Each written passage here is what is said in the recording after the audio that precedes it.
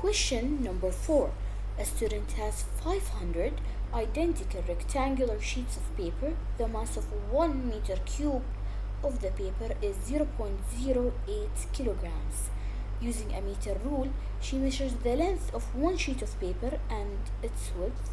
The length is 0.300 meters and the width is 0.210 meters. Calculate the mass of one sheet of paper.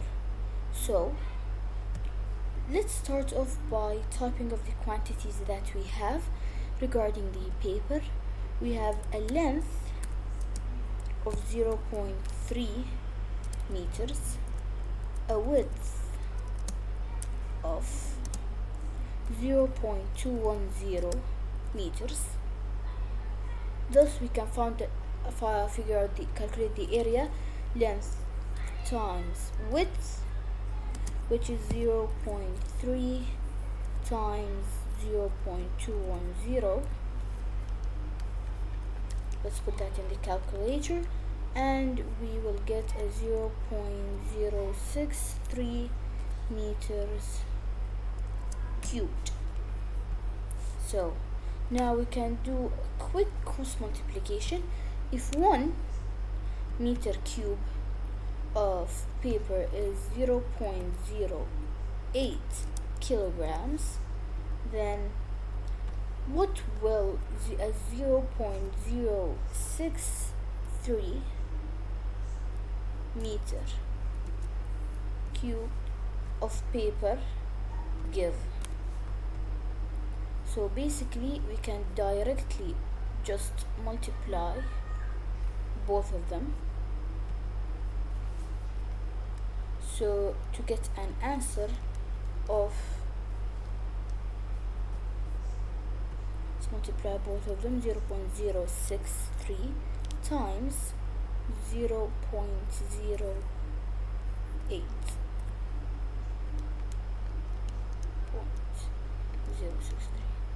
To get an answer of 0.00504, and I can kilograms. I can just directly write this value as it already has two significant figures, or I can convert it to grams by multiplying by 1,000 to get a 5.004 grams as the mass. So let's go to the next one. The student makes a single pile of the 500 sheets of paper. With a meter rule, she measures the height of the pile. The height of the pile is 0.048 meters.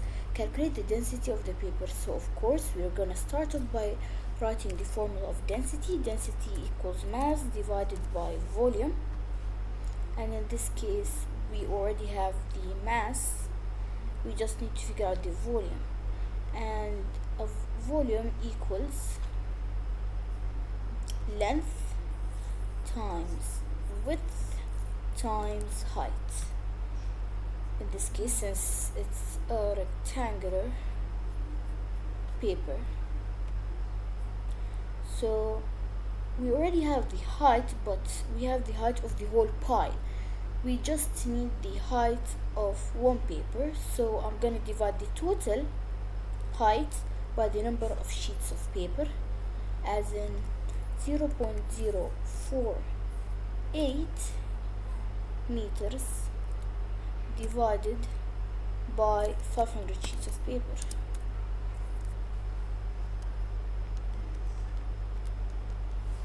Which will get me, or will give me, a 0.0000496 meters for the height.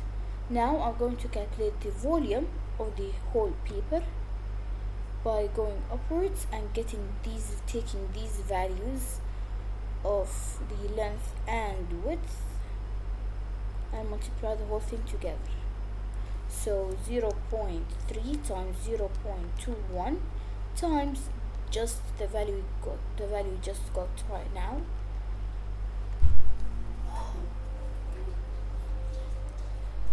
and we will get a value of 0.0000050608 meter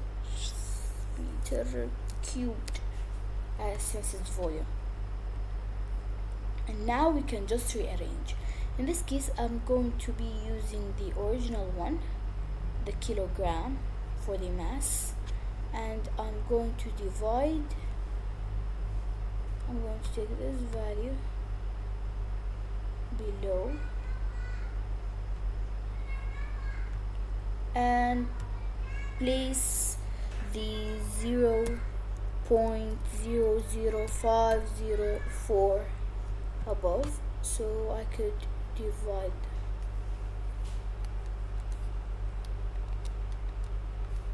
to get an answer of a direct answer of 833.333, and that's it, kilograms per meter cubed.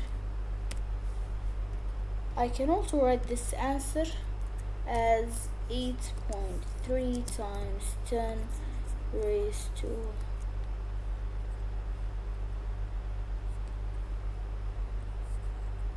2 kilograms per meter cubed.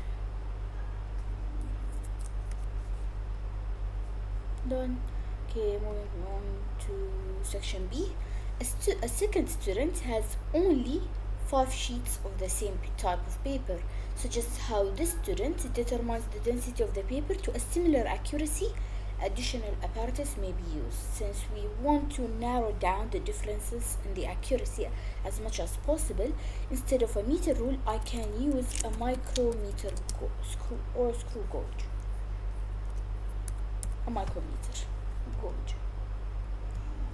And as for the mass, since density equals mass divided by volume, I can use a balance or scale, a normal scale, and then use the micrometer as it's more accurate than a meter rule, and the balance for the mass.